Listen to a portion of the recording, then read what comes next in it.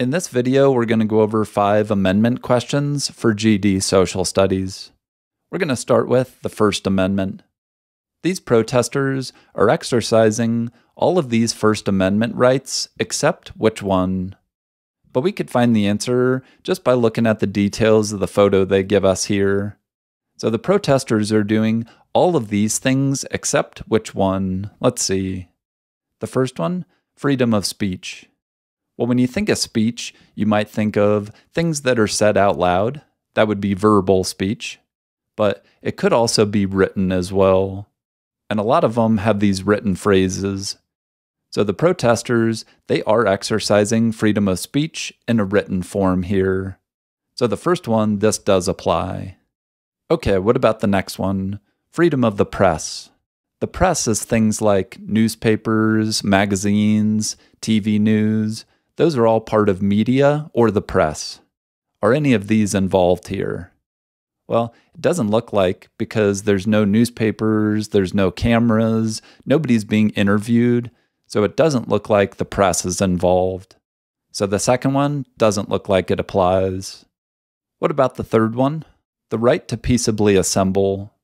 To assemble is to gather, and they are gathered together peacefully. Nobody's being violent, they're just holding up these signs. So again, it does seem like they're peaceably assembled or gathered here. So this one does apply. And the last one, the right to petition the government. And to petition is to ask for something. So are they asking the government for something? But again, the details give it away, because this sign right here, we demand the right to vote. Sounds like they're asking the government to give them the right to vote. And it looks like a government building behind them. Definitely looks like they're petitioning the government or asking the government for something. So this one applies as well. But the only one that didn't, there was no press involved, no publications or journalism. So that's why this one did not apply here. Okay, let's look at another question. Here's another question about the First Amendment. Often they'll give you a little excerpt like this part here, and then ask you a question about it. Which event shows a violation of the First Amendment? Violation means something that goes against the First Amendment. Okay, let's go ahead and read it and find out.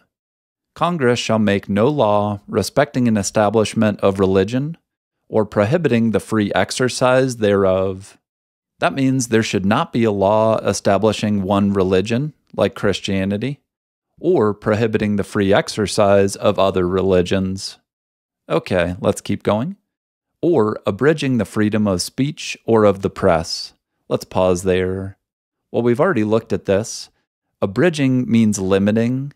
There should be no law that limits the freedom of speech or of the press.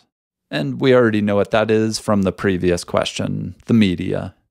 Okay, or the right of people to peacefully assemble. We've seen this before as well. And finally, to petition the government to ask the government for a redress of grievances. A grievance is something you have a problem with. All right, now all of these are protected in the First Amendment, but which of these is a violation? Let's check it out. The first one, a religious service is held in a rented community center. Are you allowed to do this? Well, you are allowed to hold a religious service, and if it's in a rented community center, that's actually fine, as long as they let other religions use that space as well. So, freedom to practice your religion, this is protected, so this one's fine here. The next one, people attend a public meeting to share concerns with city leaders. Attending a public meeting sounds like people peacefully assembling. Doesn't sound like anything wrong with that one either. So the second one is protected as well. The third one, police stop a peaceful protest because it criticizes the government. Now, if there's a peaceful protest going on, that's fine. But a problem is if police stop a peaceful protest. This is a violation, or it goes against the First Amendment. So this should not be allowed to happen, and this one is the correct option here. Because the last one, a newspaper publishes an opinion article critical of Congress. Is a newspaper allowed to publish an opinion? Well, actually, most newspapers even have an opinion section, and that is protected. It's protected under freedom of the press here. So the last one, this is protected, it's not a violation. But like we said, police are not allowed to stop a peaceful protest. That is a violation. Because criticizing the government, this is also protected. They might just be petitioning or asking the government to do something, and that's totally fine as well. So hopefully you feel better with the First Amendment. Let's go ahead and move on to the Second Amendment now. Once again, they give a little excerpt from the Second Amendment.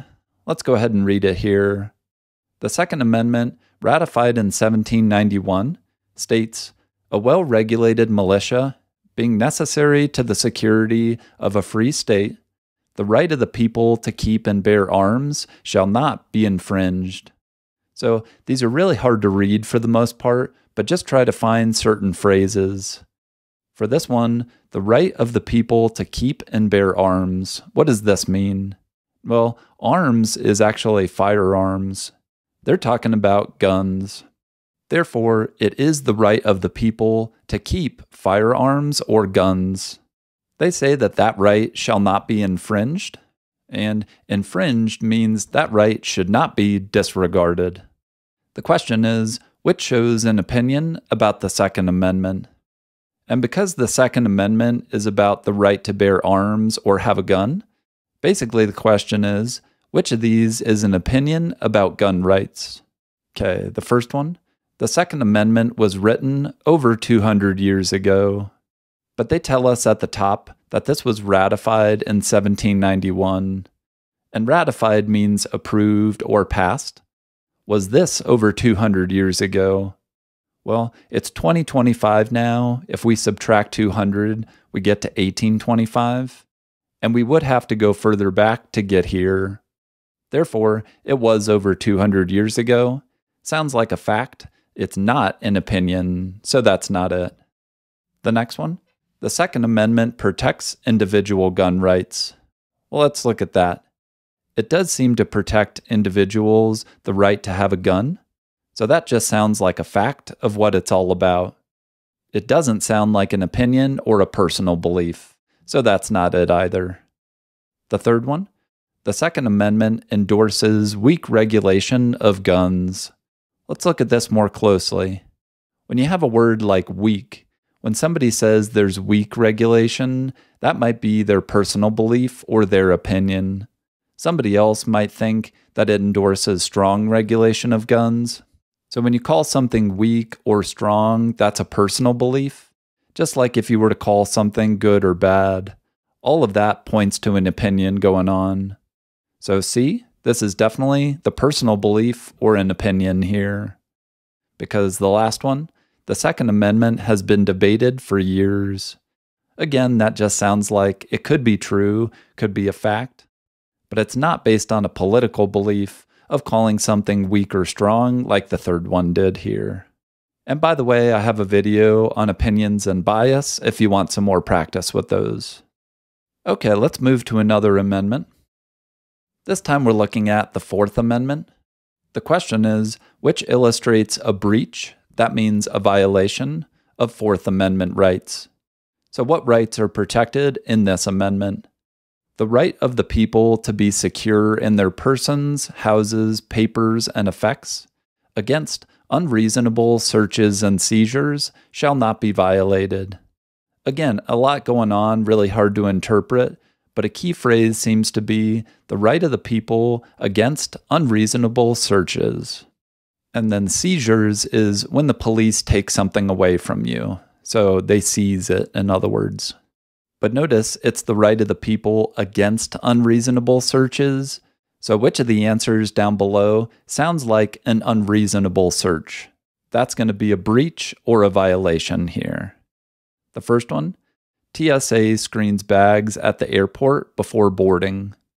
Now, screening bags happens all the time, so it's probably not a breach or a violation, because it's for the safety of the people at the airport before you board to make sure that bags don't have anything dangerous in them. So that doesn't sound like a breach or a violation of your rights. So the first one, that actually seems okay so far. The next one, security personnel conduct bag checks at a stadium. Once again, we've got bag checks going on to make sure people don't bring in guns or dangerous things. So also doesn't sound like a breach or a violation as well. Sounds pretty reasonable actually. So the second one, that's okay too. The third one, police enter a home without a warrant or consent. But police are not able to enter a home without a warrant. That's a legal document that allows them to search a house.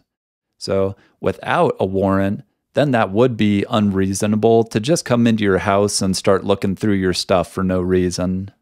So this is a breach or a violation of your rights. So C, this is the correct option here. But let's see the last one.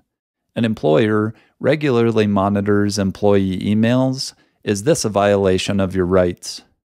But a company is able to monitor employee emails, so this is not a violation.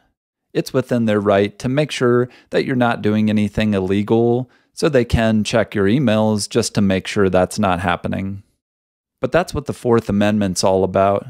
It protects you from unreasonable searches, like the police entering your home without a warrant, or searching your car without any cause whatsoever.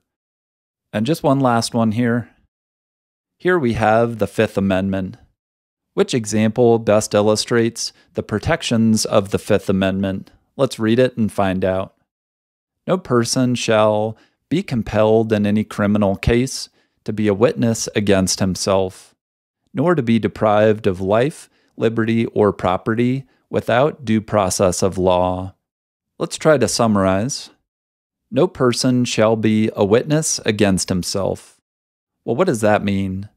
Well, when you witness a crime, that's what they're talking about, but you're not supposed to be compelled to be a witness against yourself. In other words, you're not supposed to make yourself look guilty of a crime. So that's a protection of the Fifth Amendment here. It's a little hard to understand, but once we see which option fits, then it'll definitely click into place here. So which is a protection of the Fifth Amendment? The first one, police search a home without a warrant.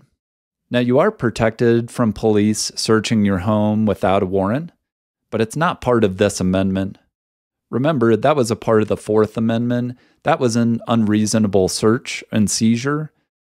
So this one's protected under the Fourth, not the Fifth Amendment here. Okay, let's get rid of that. The next one, a person is jailed after committing a felony. A felony is a pretty serious crime. So if somebody commits a felony, they could go to jail. That's fine, but that doesn't seem to be what they're talking about here at all. That doesn't sound like a witness against yourself or making yourself look guilty. So let's keep looking. The third one, a defendant is provided with a public attorney. A public attorney is a lawyer. Now, they also don't mention anything about having a lawyer here. So it's possible you may need an attorney or a lawyer so you don't make yourself look guilty. That's definitely an option here. But let's look at the last one. A suspect remains silent to avoid self-incrimination. But everybody does have the right to remain silent if you're being interviewed or a suspect, and that is to avoid self-incrimination or to make yourself look guilty of a crime. That seems to match exactly what they're talking about up here. No person shall be compelled or pressured to be a witness against themselves or to make yourself look guilty by saying something. You might admit to being at a crime scene even if you didn't do anything. So by remaining silent, that can help you avoid making yourself look guilty of a certain crime going on. And finally, this is called pleading the Fifth. The right to remain silent. The cops tell you when they arrest you that you do have the right to remain silent. Or if you're being interviewed by the police or in court, you can plead the Fifth, remain silent so you don't make yourself look guilty here. And of course, it's called the Fifth because it's the Fifth Amendment. So that's what this one's all about here. Check out my website for practice problems just like these and others as well. Let me know what questions you have, what else you want me to cover. Good luck. You got these. We'll see you in the next video. Toodles.